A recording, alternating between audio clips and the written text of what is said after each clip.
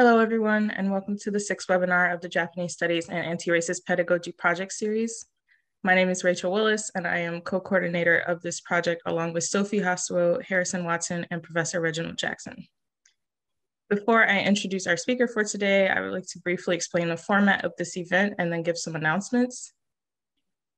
Your microphones and cameras have been disabled. We invite you to submit questions during the lecture through the Q&A function at the bottom of your screen, and our moderator will try to get through as many of them as possible after Dr. Rivas' presentation.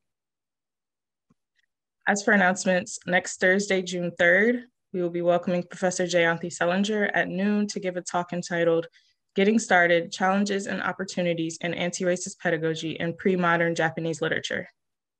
You can find the registration link for that event as well as the full webinar schedule on our website. The Japanese Studies and Anti-Racist Pedagogy project, which centers graduate students and faculty of color as key partners and co-organizers of this intellectual enterprise, is designed to develop a forum for discussing and promoting anti-racism within the field of Japanese studies.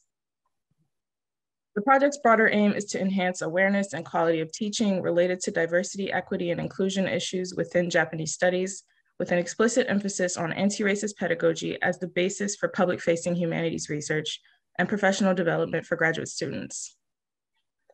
That said, it is my pleasure to announce our speaker for today, Dr. Zelideth Rivas, Associate Professor of Japanese at Marshall University.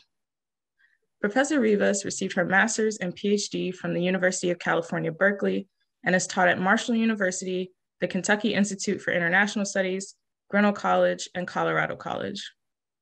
She's also given talks across North and South America, as well as in Japan and Europe. Professor Rivas has been the recipient of fellowships and grants from the National Endowment for the Humanities, the Fulbright Hays Fellowship Program, and the UC Berkeley Center for Japanese Studies, to name a few. Her work focuses on trans-Pacific connections and mixed race experiences, particularly in the literature of the Japanese diaspora. Professor Rivas has published articles in comparative literature studies, the Journal of Asian American Studies, the Journal of Intercultural Studies, and more. Her current project expands upon the themes of her existing body of work, highlighting postmodernism in Japanese Brazilian novels and their relation to the neoliberal Japanese state. Her forthcoming book is entitled Migrant Circuits, Japanese in Brazil, Brazilians in Japan. Please join me in welcoming Dr. Zelideth Rivas, whose talk is entitled Multiculturalism in Japan, the Contradiction of Samba Matsuri.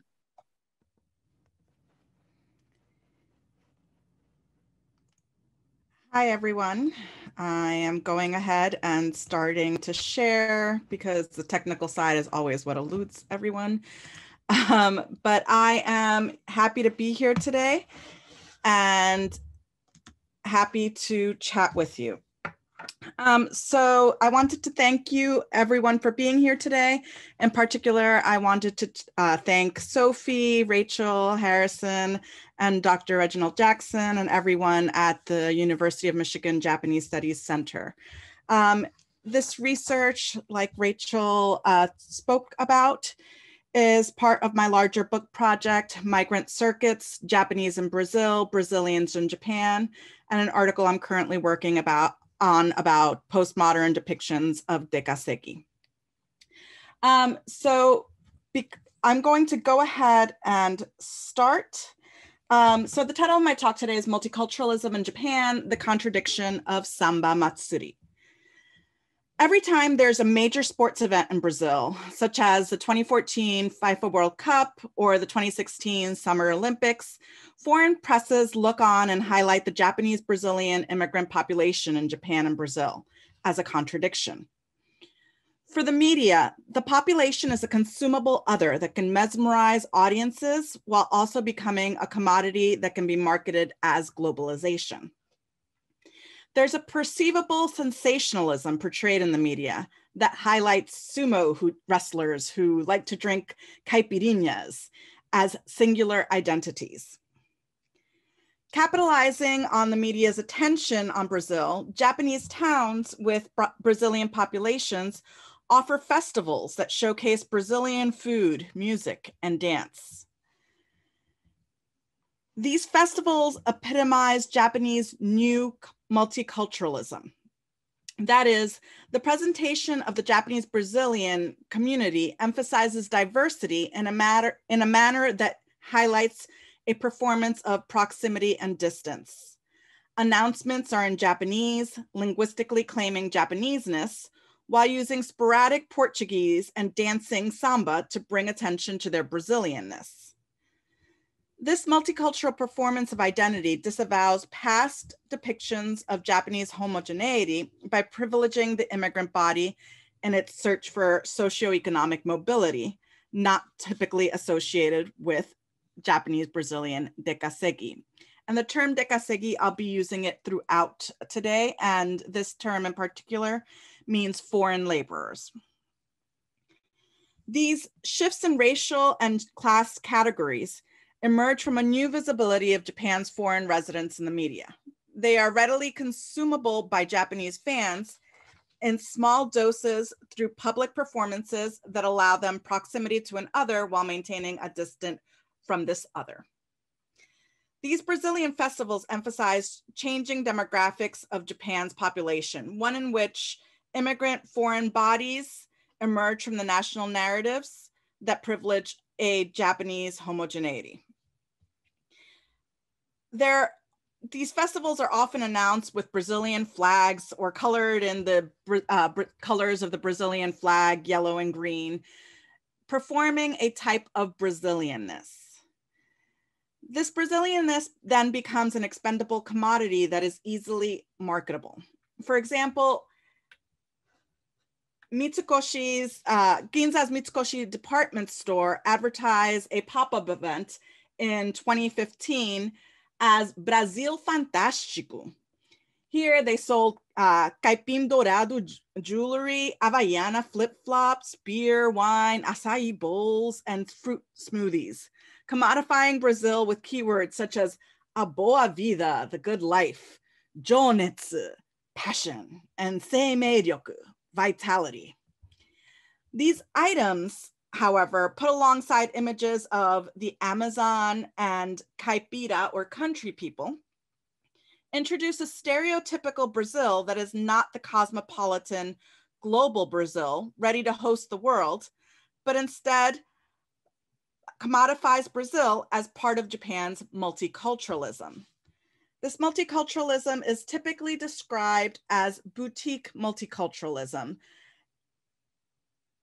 introduced by Stanley Fish as characterized by its superficial or cosmetic relationship to the objects of its affection.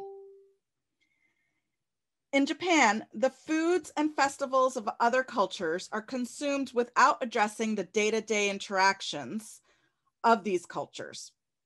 More importantly, however, the marketing of Brazil through these items and festivals allows Japanese consumers to access performances of gender, race, nation, and class without ever leaving Japan. It introduces a multiculturalism that commodifies the diversity of peoples, cultures, and languages already present in Japan. So today I wanted to go ahead and talk about the consumption of this Brazilian national imaginary in Japan. This imaginary comes through not as a country of poverty and crime, but as a Brasil Fantástico. It's one and the other simultaneously.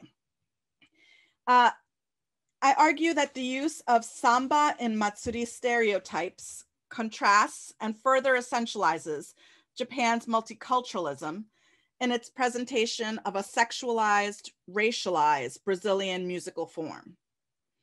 So I'll begin by talking about the dekasegi identity construction to understand their history and the socioeconomic class perceptions attached to them.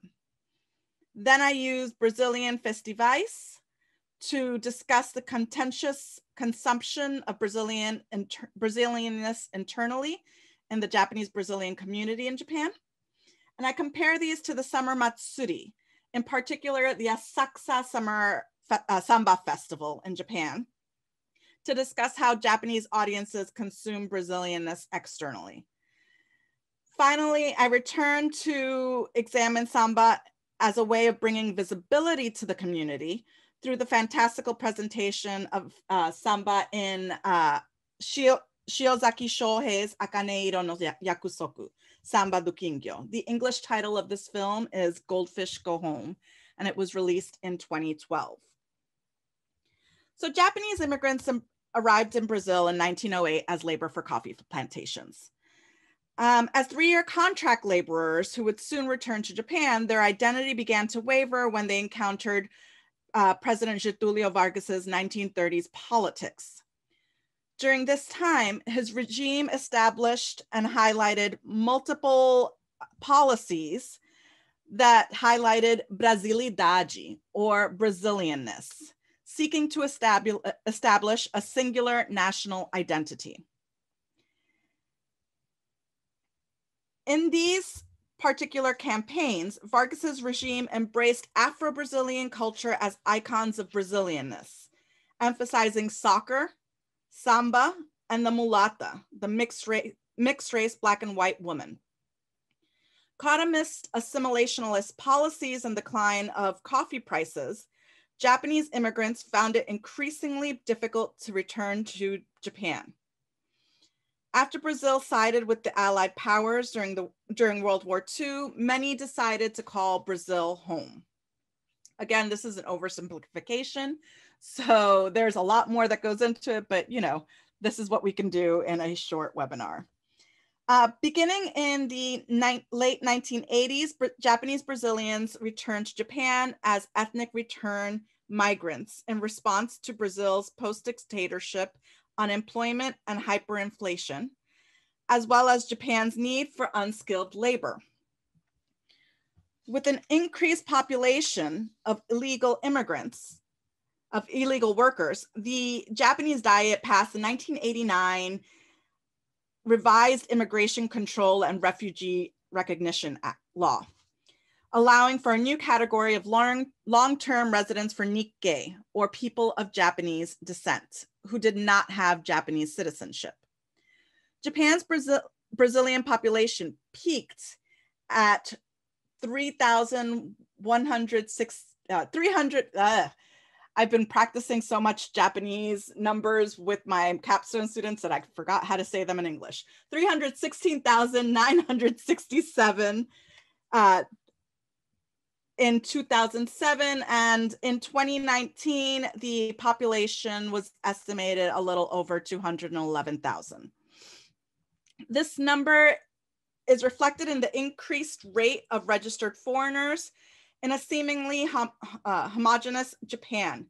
Today, close to 2% of Japan's population is registered foreigners. Being Nikkei, they are both accepted and rejected by Japanese people. Accepted because they are unskilled laborers in undesirable jobs, and rejected because they are not, quote unquote, pure Japanese, both visibly mixed race and lower socioeconomic laborers instead of ethnic brethren. These categories emphasize the population's shift in identity categories, from an abstract nationalism based on Vargas's Brasilidade to one that is trans-Pacific and emphasizes citizenship, race, and socioeconomic class in Japan. The visibility of the Japanese Brazilian in Japan is often limited to specific towns in larger populations, such as Oizumi in Gunma, Hamamatsu in Shizuoka, Toyota in Aichi, and the Gifu suburbs outside of Nagoya. While part of the trade industry includes working difficult, dangerous, and dirty jobs, this in Japanese is called the 3Ks, or kitsui, kiken, kitanai jobs. They are coexisting beside their Japanese coworkers and neighbors, learning to adapt to written and unwritten rules about life in Japan. And yet the media and politicians often highlight the negative things, such as blaming Japan's rising crime rates on foreigners, despite the fact that Grayburn and Ertl assert police figures show that they are responsible for less than 2% of violent crimes. Similarly, in her research, Tessa Suzuki analyzed a tax awareness advertisement featuring the Brazilian-born Japanese nationalized soccer player Ramos Rui. She writes, "If you look foreign and yet possess Japanese citizenship, you had better make extra sure you are an exemplary, loyal, law-abiding, tax-paying citizen." What most media and politicians fail to acknowledge is that dekasegi laborers are often middle-class college graduates in Brazil. When they arrive to Japan, however, Japanese label them as inferior because of Brazil's reputation as a developing country associated with poverty and crime. Japanese Brazilian social alienation in the workplace and communally in Japan causes many to look for job opportunities that afford a rise in socioeconomic status. While the hopes of escaping labels of inferior, modeling is one of the strategies that is often encouraged. Young Japanese Brazilian women are especially in demand because they visibly perform Japanese as well as global identities. Model Karen Ogata says, "Depending on the job, I can be really foreign, but I can also be very Japanese when I want to." Audiences recognize the model's identity performance as being both local and global, consuming spaces that celebrate and desire multiculturalism as a means through which to access the economic exchanges encouraged by globalization. The identity performances of Japanese Brazilian models extends to that included in Brazilian festivais, Japanese Matsuri, and in Shiozaki's film, allowing for the consumption of Brazilianness that also disavows the positionalities of dekasegi workers. Audiences consume Brazilianness on stages throughout Japan, while those on stage pursue Brazilianness as a commodity, attempting to escape the stereotypes associated with being dekasegi. On stage, the carnivalization of race, nation, and ethnicity are available for the audience to devour. Inspired theories of performativity, audience, and minor characters, festivais and matsuri depict how proximity and distance become tools through which fans access multiculturalism, paving the way for a discussion of the profitability of globalization as performed for Japanese fans by the samba groups that will be discussed later. Unlike diaspora theories, which introduce the traumatic aspects of memory, place, and nation for peoples who cannot return to their home, and cosmopolitanism, which places the city as central, focusing on identities as a site of value exchange, performativity theories highlight the stage as a site through which identity becomes imaginative. Here, performers must believe the act, gestures, and identity that they present in order for fans to consume their performance. Helping us to gain awareness of the role of race in these moments of performativity are the concepts of proximity and auto-exoticizing. Asian Americanists Doreen Kondo and Lucy May San Pablo Burns present these by examining the subversive tactics present on the stages of race, nation, nationalism, and colonialism, while highlighting performative moments of visibility and misrecognition. Indeed, the use of forró music and dance in Brazilian festivais in Japan began gaining popularity in 2004. Forró originated in northeastern Brazil, and audiences oftentimes associate it with festas juninas or June festivals, in which the audiences dress in country clothing similar to the images of the Brazilians included in the Mitsukoshi advertisements previously mentioned. And here you have an example of the two. And you can see that females typically have their hair braided, and there's some kind of hats going on for both of them. This arriving in Japan, these festivals and this music has arrived in Japan via Sao Paulo, exemplifying the new cosmopolitan and global positionalities of Brazil. Moreover, the performance of forró in Brazilian festivals stand in contrast to the use of samba in Japanese matsuri. Here, forró is a familial affair where musicians play on stage, at clubs, shopping malls, and festivals, encouraging the audience to partake in a momentary release from the day-to-day conditions of decassegue life. For the span of the music, the audience members perform a Brazilian that is largely unknown in Japan, choosing forró because for them, it's specifically linked to an auto-exoticizing image of Brazilianness. Auto-exoticism depicts the power that emerges in the participants in their politics of pleasure by illustrating the proximity, identifying each other as kin, and distance, identifying everyone else as other. Performativity theorist Judith Butler describes how these concepts allow us to encounter and know the other. The Brazilian bodies dancing forró become sites of playfulness to usurp the gaze of those who wish to consume multiculturalism as something that is both a cosmopolitan and global commodity. Here instead, it becomes something locally decassegue and globally Brazilian, kin and other, proximal and distant and distal. On the other hand, samba appears in Japan separate from its original context of Brazilian carnaval. So for those of you who are unfamiliar with this, carnaval was born in Europe as a pre-Lenten celebration that emphasized the removing oneself from meat. Celebrations of carnaval began in the 17th and 18th century when residents threw buckets of mud, water, and food at each other. In 1917, Brazilian samba became associated with carnaval, and in 1928, Mangueira from Rio de Janeiro became the first bloco, or the first contingency, to parade through the city as a carnaval da rua, or a street festival.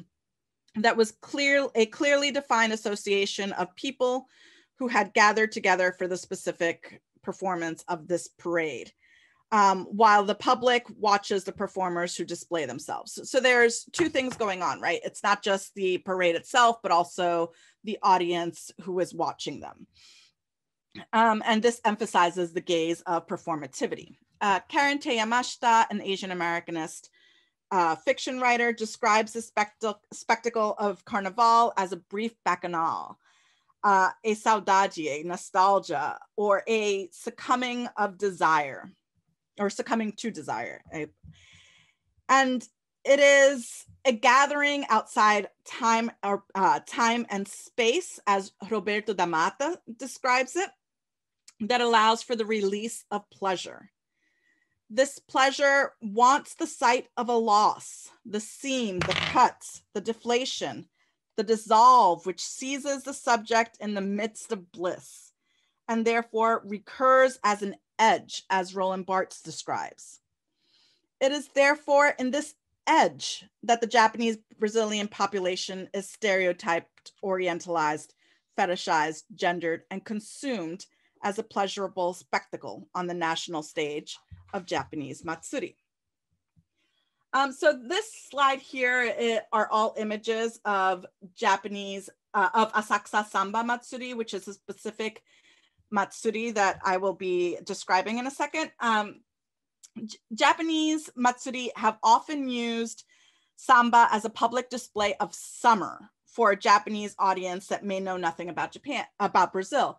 And what's interesting here, right, if we think about when Carnaval starts, it's typically some point between February and March as a pre-Lenten celebration.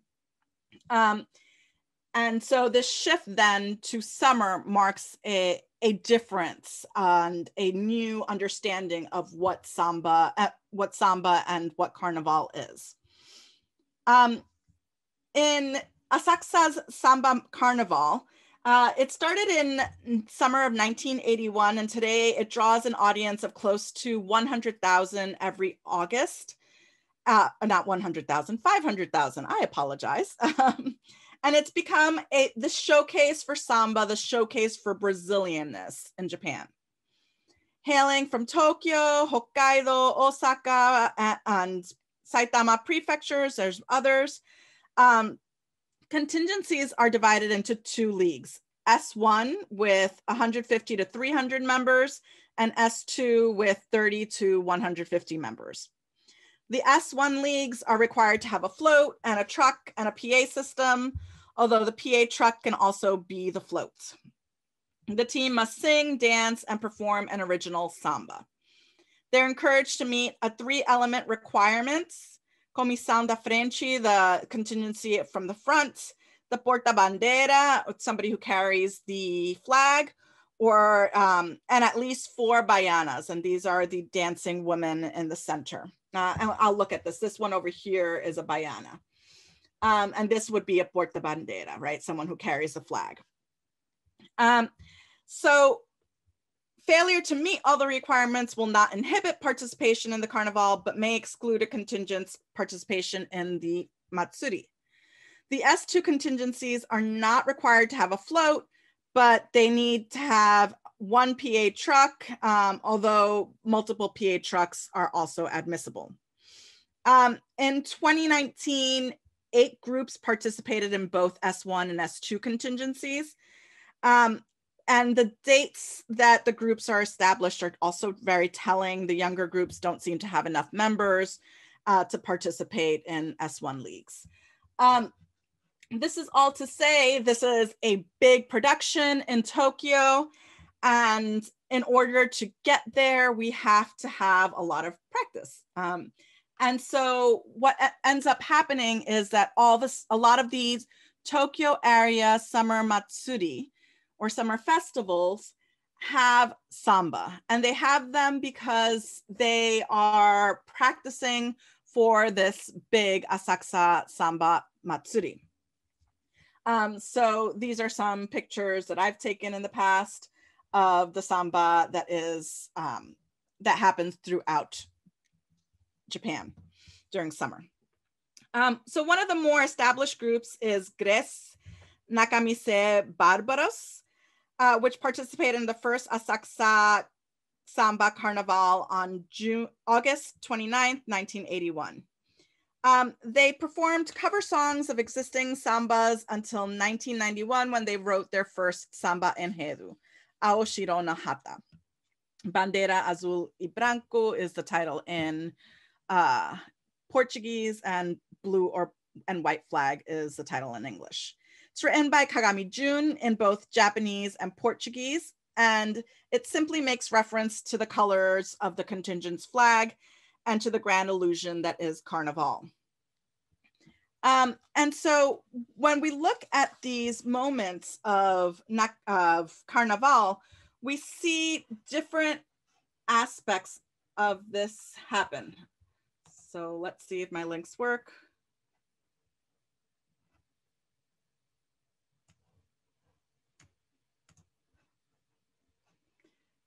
These are always fun to see. This is the 1981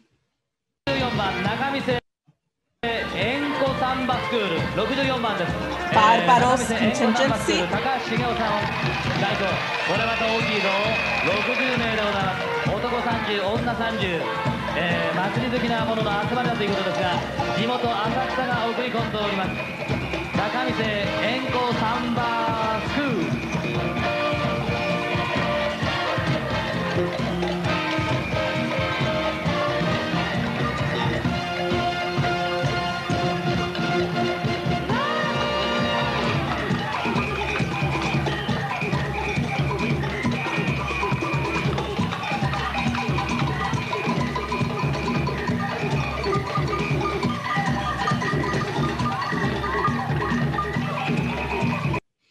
I'm going to pause it and leave it right there with the audience because I find that this particular aspect is very telling. What we have here is this early video of the Barbaros performances at Asakusa, where they are dancing, celebrating samba. They don't have any drummers. You can see that it's mostly just a PA system that is giving them the music. And the audience that you're seeing here quietly looks on. And this is really telling because if we're supposed to be considering the give and take of performance, here you can see that the performers are giving and the audience is taking, but it is not the mutual giving back to the performers, the energy that they need. So it's an illusion of carnaval, and this Brazilian illusion of carnaval is seemingly transferred to Japan, where there is now a recognition of class difference that demands equality. The Samba Matsuri consumes Brazil, except that in this case, we don't have the same context. So it is religionless, it is classless, it is raceless, it is sexualized, and it is a feminized Brazil.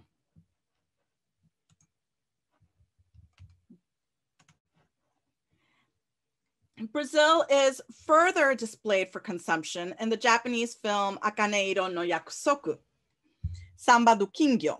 Released in 2012, it offers the possibility of friendship between the Japanese and Brazilian communities. The film tells the story of two children, Ricardo and Hanako, who find a mythological blue goldfish. Ricardo's mother is a dekasegi who has been recently fired from her job and is considering returning to Brazil. Hanako's dad owns a goldfish farm that, like the other goldfish farms around them, is increasingly finding it difficult to survive financially.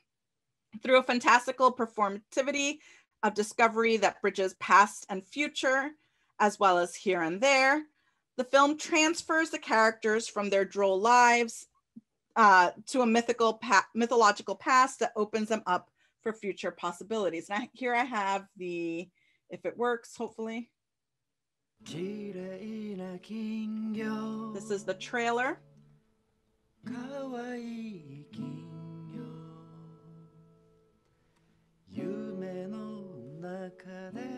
Na, これどこで見つけてきた？どこ？Ricardo君、算数ですよ。 A culpa é deles, eles que fizeram.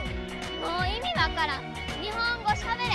このストーカー、警察呼ぶで。この地域テーマパークができたら完璧なんだよ。この金魚屋に行って立ち退きの話し合いをしてくれんか。私ですか？何すんだよ、おい。何でもするで。金魚屋やめろ。お父さんがもう。家がないんですよ。お願いします。お国に帰ったらどうする？これどうしたん？あの金魚、お母さんが言ってた。あの子どこに住んだね？あの金魚はな、うちの未来がかかっとんねんぞ。おじさんそれ欲しいな。このテーマパークのシンボル、青い金魚。相手子供なんだからさ、やめなさいよ。これがないと私がクビになんの。まさにこれぞ金魚パーク。助けてよ。市長呼んで、市長。タンタンタンタンタンタンタンタンタンタンタン。復讐はアートなのよ。あれあれあれ。この金魚は王子様の金魚なの。王子様は天国へ行く前にあることをお姫様と約束をしたからです。毎日毎日お祈りをしたんやって。お母さん、リカルドが合わせてくれる？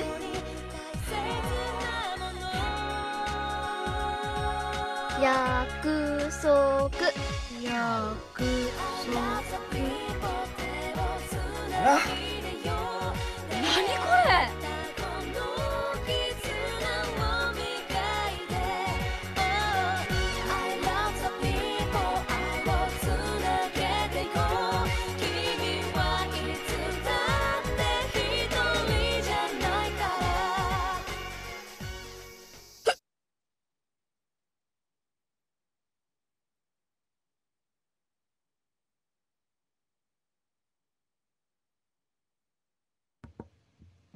The trailer always confuses people because there's so much going on.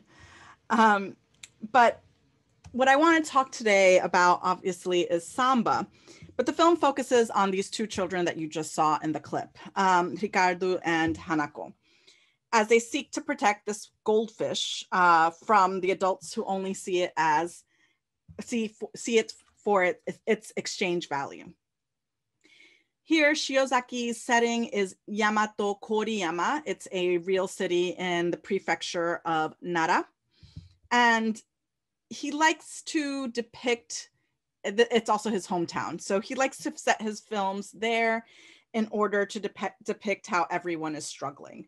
Hanako's dad owns the goldfish farm in the declining industry, while Ricardo's mother faces unemployment and eviction as a dekaseki. When she finally approaches a city hall employee, and you saw her on one piece there in the trailer, where she was standing on a desk, and she starts yelling, and he tells her that the city can't help her because she's not Japanese. This character says, even Japanese are now experiencing hardship while living their lives. We're offering homes to those residents so we don't have any more homes to give to foreigners. What if you return to your home? This dismissal of her needs as an immigrant pushes her to capitalize on the goldfish. Realizing that the mayor sees a use value in the goldfish, she exchanges it for a place to live.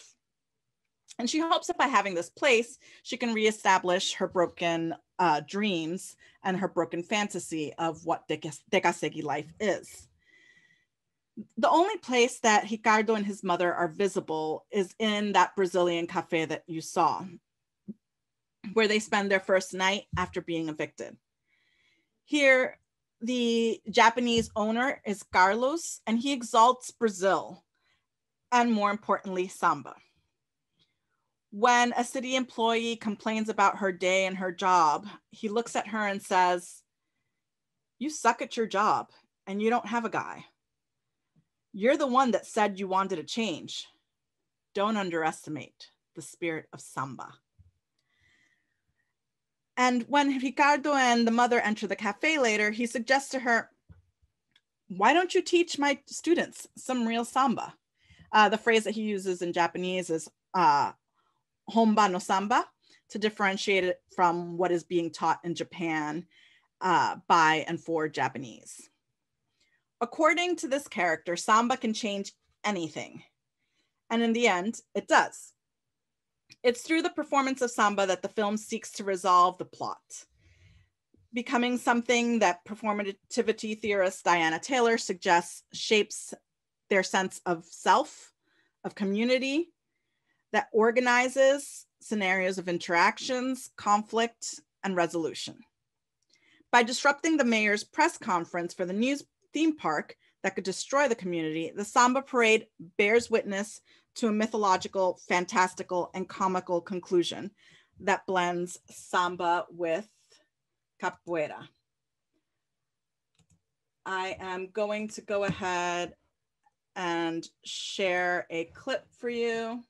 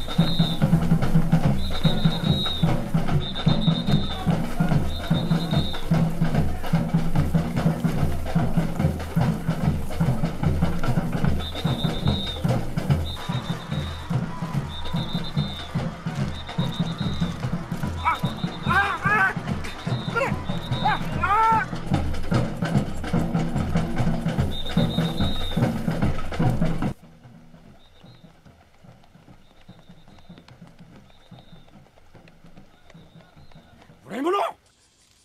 私は市長ですよ。市長。マイコ君。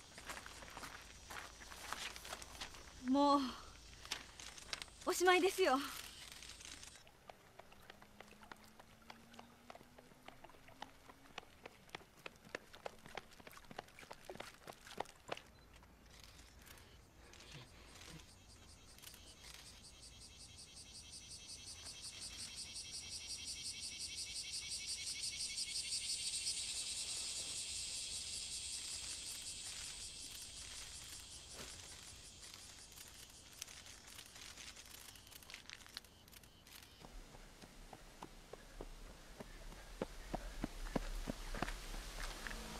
ようよえらい大胆なことしてくれるやないか。坊ちゃんにお嬢ちゃん感心するわな。悪いこと言うな。さっさとその金魚こっち渡さんかいくれな。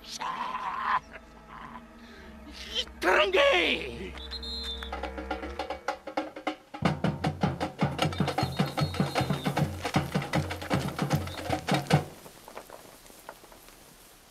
あんたたちの相手は私よ。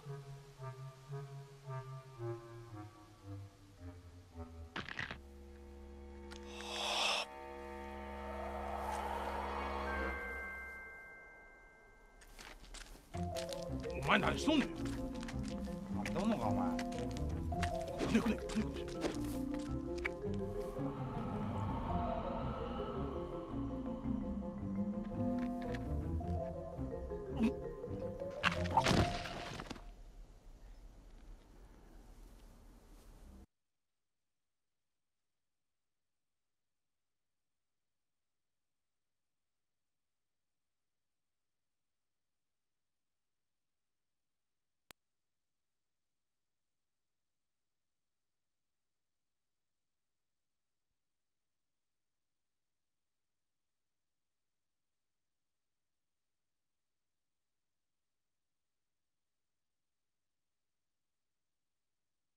Dr. Rivas, I'm so sorry, you're still muted. I am still muted. You are correct. Thank you. So I am going, so I'm going to go backtrack a little bit and just talk about that last section of the film in which the film blends samba with capoeira in order to witness this mythological, fantastical, in order for the audience to witness this mythological, fantastical, and comical conclusion. At the very end, a City Hall employee invites Ricardo's mother to join the parade and offers her a samba costume. And this is the last part in which she gets rendered visible after having been rejected by the Japanese community. So this representation of samba, much like the festivais and matsuri, move between proximity and distance in a way that allows Japanese Brazilians to commodify their Brazilianness. The musical performances highlight a commodified, marketable, tertiary multiculturalism that is a relatable and consumable for the audiences. And yet, while immigrants are denied inclusion in national narratives, the continuous use of these people in the advertisements of luxury goods highlights their distal consumption, becoming yet another example of Japan's new multiculturalism. Moreover, they look for social mobility away from current dekasegi associations with lower socioeconomic class. This example depicts how they are able to commodify their Brazilian bodies on stage in order to increase their socioeconomic mobility.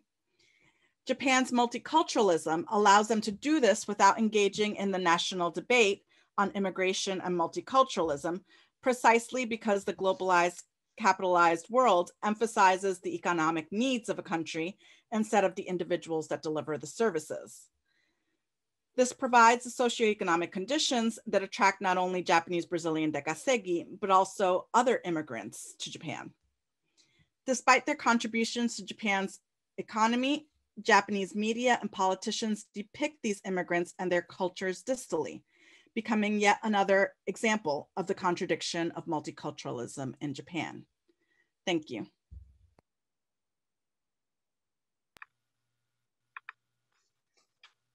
Great. Thank you so much, Professor Rivas, for that stimulating talk. So at this point, we'd like to move into the Q&A portion of our event today.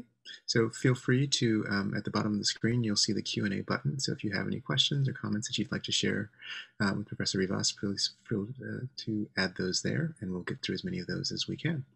So while we're waiting for folks to kind of collect their thoughts and everything, I have lots of questions, and I'd love to hear your thoughts on a few things. I mean, one of the things that really struck me when you were talking about kind of, I guess maybe let's call it the cultural work that samba does in Japan.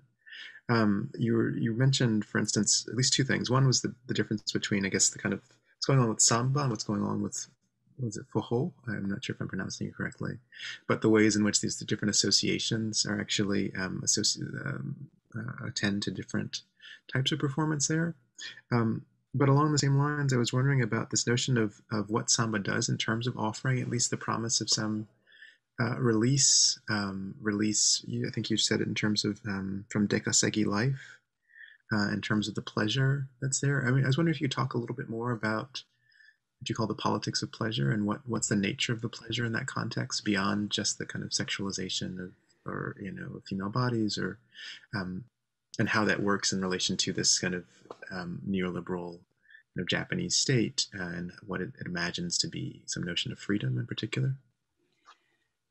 So samba is an interesting thing, right? It's one of those things that belongs to everyone in Brazil because of these policies that weren't enacted in the 30s. And yet, in many ways, it really belongs to a specific group of people, right?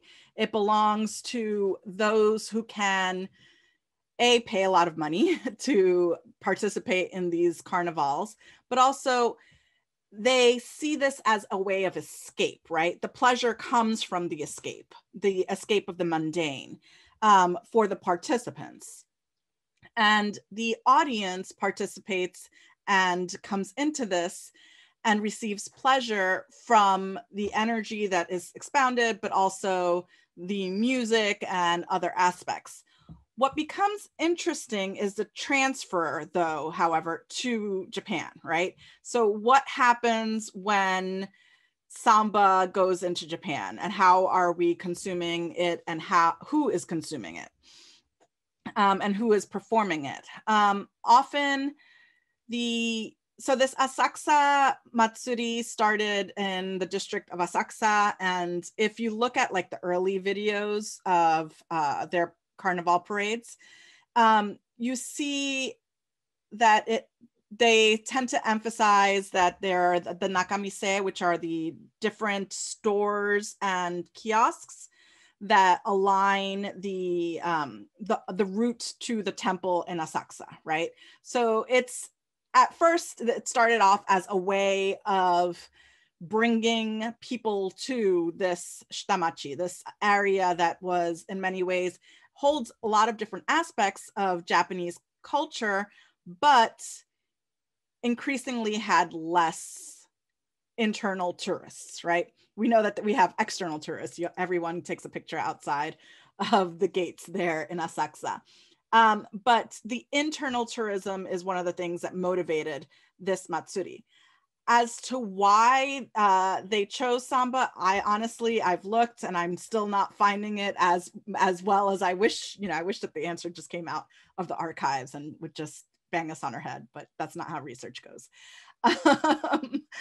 But it's this idea then, from what I can see in carnivals in other countries that use samba, it's this association with wearing less clothes that tends to associate with hot summer months, right? So the ability to wear less clothes and dance and celebrate and kind of be yourself, which is what the idea of samba was, right? Escaping and being able to receive pleasure from your escape of the everyday. And that escape is pleasure for both the audience and for the performers, right?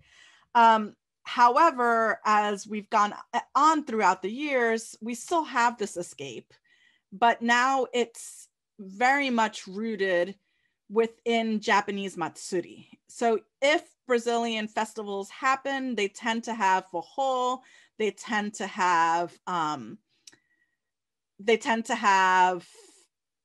J-pop, Brazilian pop, MPB, Música Popular do Brasil, different things like that, as opposed to samba, right? And so that's where the stark difference is that you start seeing, is that the idea that all Brazilians dance samba is an untruth, right?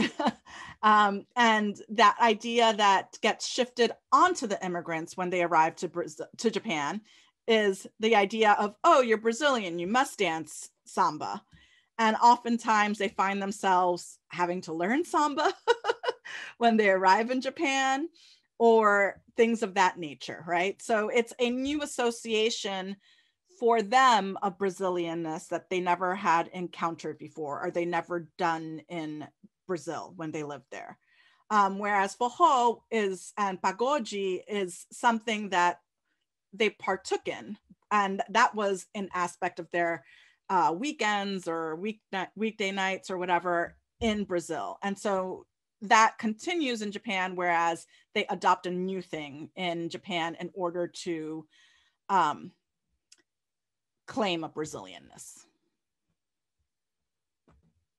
Yeah, thank you so much for that. That's really helpful to think about, and it's really interesting to think about what it means to, I mean, as an immigrant in this case, to kind of perform, to make oneself legible to this relatively kind of reductive notion of what Brazilianness is, and kind of what the costs of that happen to be in terms of visual consumption, but then also, I mean, this notion of being oneself.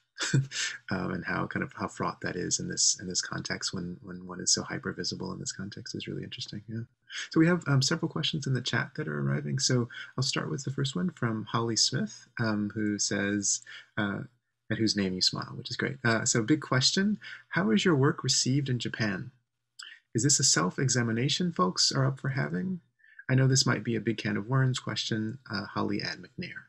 So if you go ahead. Yeah, that's a former classmate from my high school who is now a teacher at my alma mater, and apparently her students are tuning in. So yay, go McNair, go Cougars. Throw it in always. Yes, so I present mostly in the US. So the first question is about presentation and reception. So I present mostly in the US and in Brazil. I've only presented a few times in Japan, and the times that I have presented, it tends to be for American studies audiences, which are different than Japanese studies. So the question of reception is always a way of thinking about how we're presenting, right? So in the US, when I say I present in the US, I present at conferences on Asian studies, Asian American studies, Latin American studies, and then within Latin American studies, Brazilian studies as a whole. And in Brazil, I presented in mostly Asian studies context. So the idea of who is listening to you is kind of like who follows you, or who can understand, not can understand you, but can go on your tangents, right? And that's one of those ideas, again, of audience that we have to consider. So in terms of reception in Japan, literary scholars, I guess, since my field is technically literature, and I move into cultural studies and delve into some anthropological work, but not a lot. It's often they like to hear the different theories of how to apply literary theories, either old or new, or what I'm coming up with in terms of race and movement of peoples in the literature. And they really enjoy that. They like how I read film. They're always like, oh, I thought that film was boring if they saw it. Or they'll make a comment. They're like, suddenly it's interesting again. And so it really is one thing that I know that Dr. Jackson and I talked about at one point, which is how do we use, what theories are we using, and how are we understanding the population that we are, the population and the artifacts that we're researching, right? So I am not Japanese, right? I am Puerto Rican, from Jersey City, go McNair, last little go McNair thing. And I have this is not my culture whatsoever, right? And I am very cognizant of that I can research and I can say what the film is saying. I can interpret and put in theories, but I can't necessarily say this is how the community feels. This is what the film suggests that the community might say. This film represents a community in this particular way, and I can apply theories such as performativity theories that I was doing today, or Asian American theories, or things like that to it, the text, but I can't go beyond that, because this is not a type of participant research that would be like anthropology or sociology. Research as a whole, we try to step back, and this is as much as I can say. I like to, in my research, showcase what the immigrants say. So today I didn't give that much, but my larger projects do give voice to the immigrants by translating them, by putting their works in context with bigger works that are often read, such as Ishikawa Tatsuzo's Sobo or NHK dramas. NHK is basically Japanese version of PBS, Nihon Hosoku Kyokai? Japan Broadcasting Corporation. But these particular things give one-sided pictures, right? Museums give another side of the picture. And what I like to do and what I try to do with my research is to offer another side by offering the immigrants' own words. Great, thank you so much for that. I mean, I was also struck we've talked a little bit about methods, and maybe we can talk a bit more about like what methods you find particularly useful, both for, kind of telling a fuller story about the kind of cultural phenomena that you're interested in, but also methods that might disrupt some of these tendencies maybe in Japanese studies that are kind of overly literary or kind of overly invested in a certain kind of canonical archives that might not actually align very neatly with the kind of much messier, in some ways much more interesting kind of things that you're interested in talking about. So I was thinking about ethnography, or what's the nature of some of the research methods that you're using as well that might be useful for students to hear more about. So we have another question here from Zara Espinosa, who says, Dr. Rivas, thank you for the awesome work. I loved your consistent and constant use of the word consumption in your presentation. Would love to know and better understand why you made such an impactful, in my opinion, provocative in a good way, word choice. It's powerful. Honestly, this isn't something that has been coming back to me more and more as I look. And I put that one slide that had the history of the Dekasegi next to the advertisement of Bradesco, which is a bank in Brazil. And it says on the bottom, the tagline, you probably couldn't read it. It said, "So complete, it's even in Japan," right? With the model pulling her eyes out. And that particular image of the pulling eyes and this obsession really with an Orientalist image of eyes is a way that people sell and consume Asians, right? In Brazil, it becomes very interesting because there is, and this is one of the things that we were talking about previously, is that you can't necessarily take theories from the US and kind of place them immediately into another culture, because they don't always fit. They don't have the same history. They don't have the same race and ethnic studies history that we have. And so this is one thing that we always warn students when we talk about Japanese studies in Latin America, is the words that are used in Latin America to describe their friends often cutesify what in the US would be considered a racial slur. And so there's two ways of thinking about this, right? And scholars are often at their wits' end because there really is this way of consuming the other that allows us to be able to tell their story and to take their story and to not allow their stories to be told in some ways.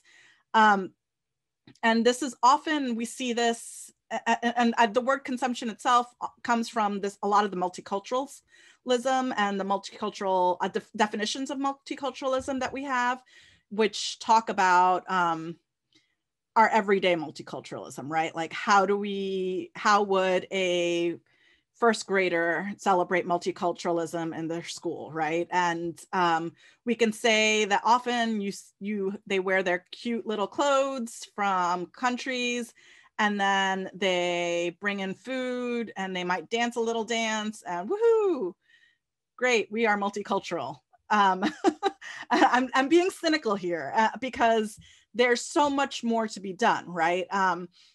When I have a foster child and I'm talking to their school about working in Japanese language classes and other things and Spanish classes and trying to do some more things in there. And one of the things that I always feel is very important to emphasize is this idea that all of these things, right? The language, the dance, the costumes, these national costumes, all of these things are just one aspect that we can consume. And there's so much more underneath what they call the iceberg, the cultural iceberg, that we need to understand of these cultures. And so in many ways, in order to get there, we have to stop exotifying and consuming. And this is hard, right? Like we all do it in certain ways. But in order to consume, in order of thinking about consuming, that comes from multicultural studies, that comes from the idea of pleasure, that comes from performance studies as audiences view and consume the media that is on stage or on screen or other places. I really do think that we consume culture, and I really do think that we consume others. We don't mean to, we don't understand that we're doing it, but in many ways, everything that everyone does is a performance. And because of that, the performance is really only showing us what we want to do and how we want others to see us. And we change that on a minute by minute basis, second by second basis, depending on who you're with. And we're so used to it that we don't notice that we're doing it anymore, which I kind of find fascinating. Great, thank you so much. There's lots more to say about this notion of consumption, and I appreciate the question. In fact, I think, let's see, maybe kind of picking up on some of that. I'm interested too to think a little bit about. I guess it's related to something like the question of escape or freedom, but then also, like what does consumption do in this context, and how. You mentioned at the beginning of your talk kind of framing things in terms of a kind of neoliberal frame. So, and we've talked a little bit about, you mentioned here too from Stanley Fish, this notion of the boutique multiculturalism and what it means at this particular moment and I say this particular moment in terms of like after the events of last summer, and in the last 2 years, I think in particular, with Black Lives Matters, with the rise in anti-Asian and Asian American violence, a kind of there's the kind of performative, speaking of performativity, there's a kind of performative allyship that I think that kind of draws on a certain notion of either colorblindness or tolerance, if not kind of celebration of multicultural identity, as a way to, in some ways, maybe deflect or not really address some of these deeper concerns about like actual questions of equity. And so I was thinking about that some of these conversations now in relation to the different images you showed. So one of the 1981 performance that seems very much, I think you highlighted in a really great way, this lack of reciprocity. There's all this energy going out, but very much the performers aren't getting anything back from the audience. And I wonder a little bit about what that means in the context of something like the Asakusa Samba or these other kind of spaces where maybe there's more energy now because it's been more kind of routinized. But I do wonder about what the value of multiculturalism is in these spaces. I mean, particularly now thinking about the Olympics and the ways in which there are these moments where it becomes more profitable, like literally more profitable, to announce one's multiculturalism or one's willingness to do that in Japan. So could you talk a little bit more about that, or how you've seen that change in the years that you've been thinking about these issues or doing this research? Yeah, I've actually there's been in all the different social media communities that I'm in. There's been one going around these past few days on Naomi Osaka. And so if you're not familiar, Naomi Osaka is a tennis player. She plays for Japan, and she is mixed race, Black and Japanese. One of the things that I find really fascinating about her is that she's really used her platform, right? As this, internationally renowned tennis player to say without saying a lot, because it comes in the form of face masks, which is where she got a lot of critique. Every time she played, I believe it was the US Open, I can't remember precisely, but in the past few matches,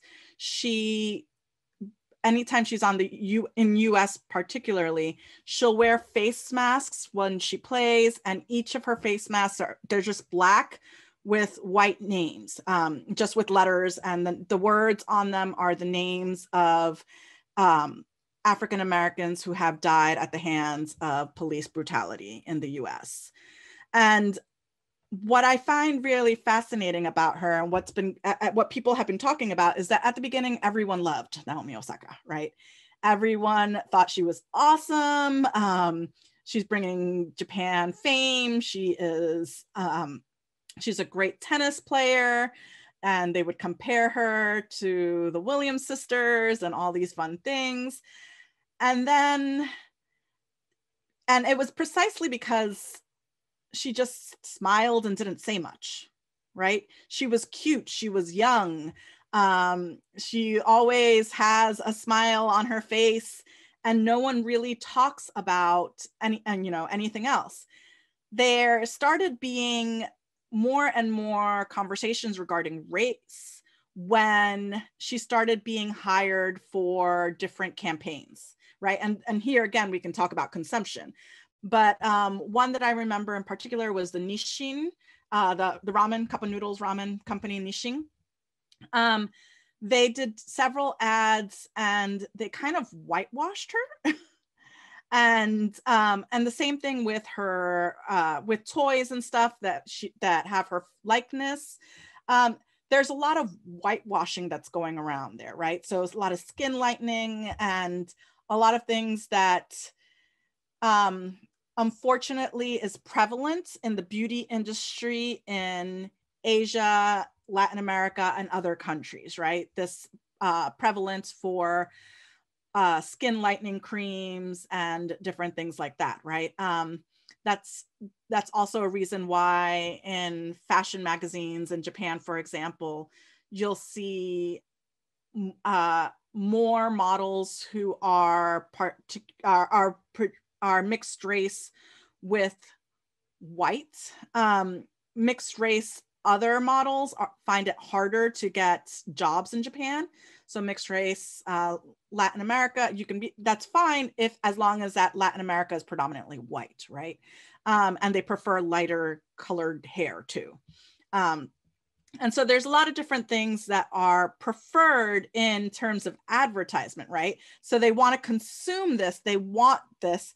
And this is very much stemming from the Meiji period, 1868 onwards, where they're traveling to, where Japanese are sending different people to different countries to understand constitutions, to understand government, to understand religion, understanding all of that. This is one of those things that we talk about when we talk about the opening up of Japan.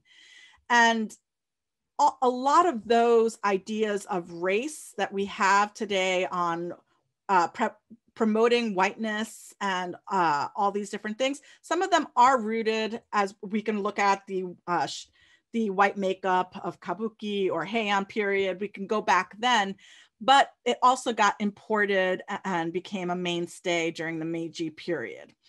And because of this, we have different things, different people that are looked at and different models that are looked at that at the beginning, if you're someone of mixed race that is not necessarily white, like Naomi Osaka, it became harder and harder to please her, the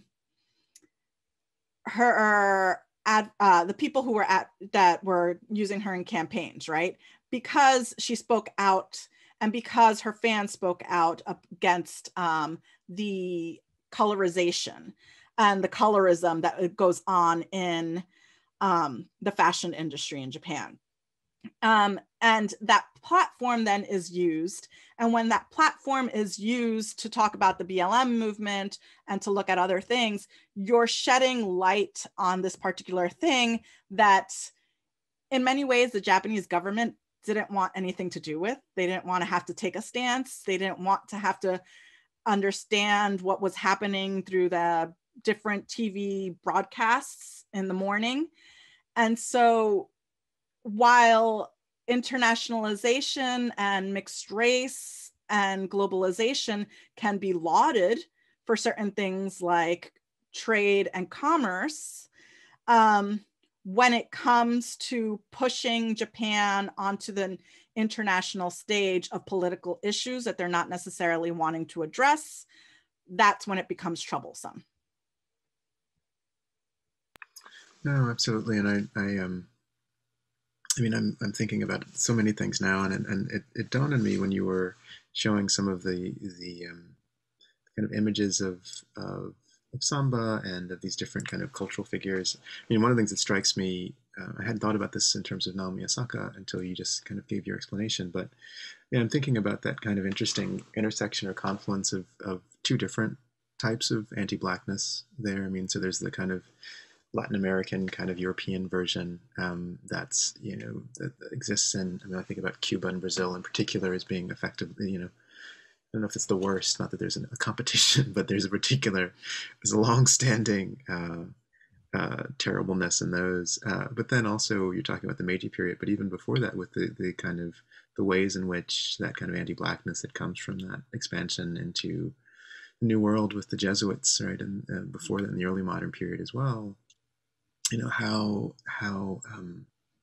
that is kind of sets the stage for the much more kind of virulent, much more kind of aggressive types of social Darwinists, say, kind of types of notions that come up in the late 19th century. So, no, I think it is really helpful to think about you know, a company like Nike in this context and how it's positioning itself with regard to celebrities like Naomi Osaka or Colin Kaepernick, and deciding to, again, perform a kind of wokeness for the sake of being on the right side of history, but also kind of recognizing with this kind of diversifying consumer base, like what that might mean. It also strikes me that what you mentioned is also helpful to think more about. Yeah, I'm thinking about Anne Maria Shimabuku's webinar most recently, and he's talking about the case of Okinawa, and as is, the great Mitsuyo Carter, on kinds of these issues and what it means for Japan as a client state, of the United States to fall in line with, let's just call it, white supremacist kind of tendencies as a way of performing, again, a kind of loyalty to, at least ideologically, some of these systems, right? And so what you're talking about, the kind of the superficial consumption and the affable kind of rapport with someone like Naomi Osaka when she's keeping her mouth shut or keeping her masks kind of unfonted or something, I think it's really interesting to think about in that context as well, right? Where Japan's inheritance of or kind of blind eye towards some of these things is really based on that kind of subordination, by this kind of current colonial kind of rapport with the United States. Yeah. Absolutely. And if we think about this in terms of mixed race, how we were just talking about with Naomi Osaka, we can think about while we've had mixed race children in Japan for a while now, since, since the Jesuits and everything like that, we don't talk about it. We start talking about it after World War II, right? We start talking about the konketsuji, the mixed race children, and then that term started changing, and it's changed throughout the time. But one of the things that I'm always interested to think about are the different mixed race children that were born out of occupation, right? And the reason that I talk about this is that there were different orphanages, but there's one in particular, and off the top of my head, it's not coming to me. It will as soon as I finish talking and you start talking again, because that's the way my brain works. Pearl Buck was involved in this by funding it and all sorts of things. And I like saying that because West Virginia, Pearl Buck, and all that fun stuff. But the idea there is that they didn't quite know what to do with the mixed race children after World War II. A lot of the mothers abandoned the children, and the US, at least through general headquarters, did not want to claim them, right? So then there became this whole big mess of mixed race children, and what do we do with them? We don't want to give them US nationality. We don't want to claim them as Japanese. So they kind of sat in the middle for a while. And one of the orphanages, what they decided to do was actually to send them to Brazil. When they were 18, when they aged out, to send them to Brazil, because Brazil was this imagined utopia of race, right?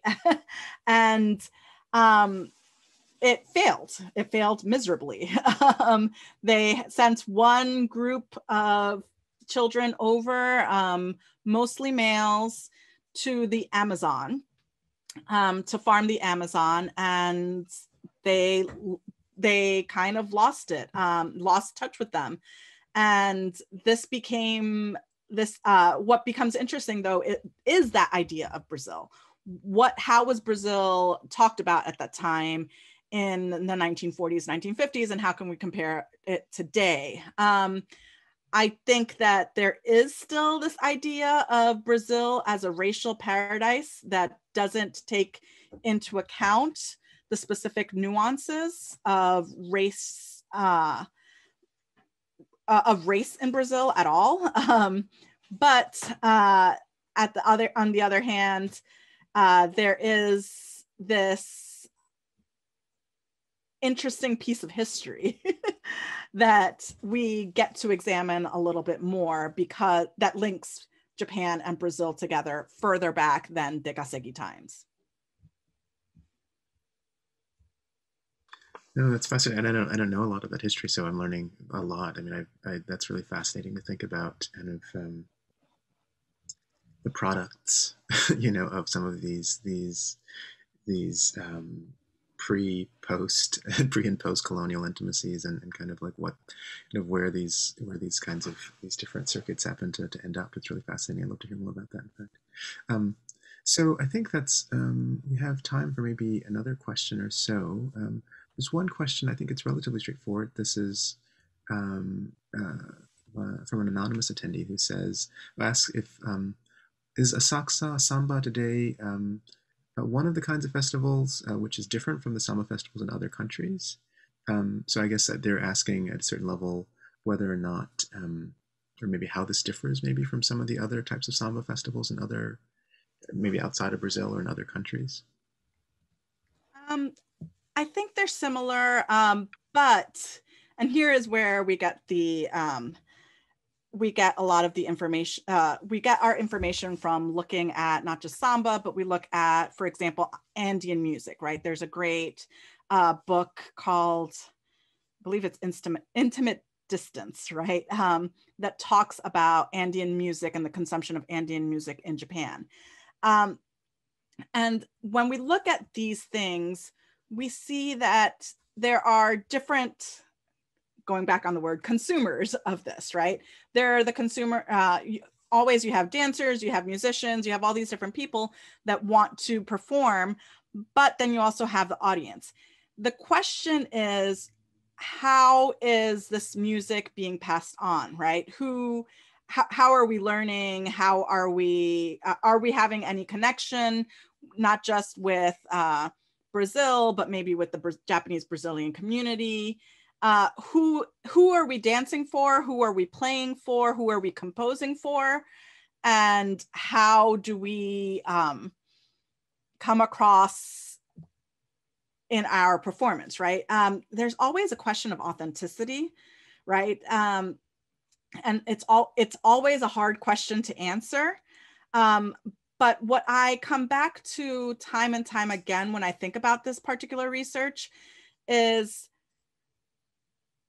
how are we using our privilege, right? How are we, as consumers perhaps of Samba, as people who like to dance or watch or whatever, how are we using that to help perhaps do some kind of coalition to support immigrant rights in Japan? The answer, unfortunately, is not a lot is happening on that end. Yes, there is interaction between the Japanese Brazilian community and the Samba Matsuri and those people who are consuming that. But are we going further, right? And I think that if we were to consider that, especially in regards to anti-racist pedagogy, we need to think about how we are moving these ideas forward. How are we moving our love or our consumption, and how are we allowing that to motivate us to go to Brazil, to learn there in Brazil, to travel to other Samba festivals throughout the world, and perhaps to also use our voice to talk about immigrant rights. Oh, I appreciate, as a note to end on, I think that's really important. I mean, I think we're all trying to, and part of the one of the goals, at least of the project, is to, open spaces like this to hear from incredible scholars like yourself who are willing to share, this kind of research, but then also to really emphasize the ways in which this kind of research, can connect to these kind of larger kind of causes or activist movements, even, so that it's not just as cosmetic, right? That there is a kind of deeper, a lot of these, whether that's the film for all the ways in which it's interesting, or some of these festivals, to kind of look deeper and to kind of think about how these cultural products are actually coming out of communities that are marginalized in Japan and otherwise, and to kind of take that seriously. So I hope that some of the folks who, like me, were largely ignorant of some of the context that you described, might be inspired to kind of think more about some of these. We have one final comment, I think, from our Toyota visiting professor and JSAP collaborator, Hua Jishin, who says, "This is just a comment. This is it's very interesting to hear about the cultural consumption in relation to migrants' rights. Zainichi Koreans festivals definitely have always embedded some kind of political agenda. So it's a very important and interesting comparative point. So thank you so much for the stimulating talk today. So there's that. And then maybe finally, Sara Espinosa once more has said, thank you, so much yes to everything he said. Thank you. I've literally been snapping my fingers in resonance and cheering affirmations out loud for the wisdom, insight, and truths you're sharing. Thank you. And she's thanking me as well for moderating. So I think that's a really, speaking of celebration. So with that, thank you so much, Dr. Zelideth Rivas, for sharing your work with us. We look forward to reading more of it. And please join me in thanking Professor Rivas for a really stimulating talk today. Thank you all for attending. Thank you for having me. Yeah, our pleasure, absolutely. Take care, everyone.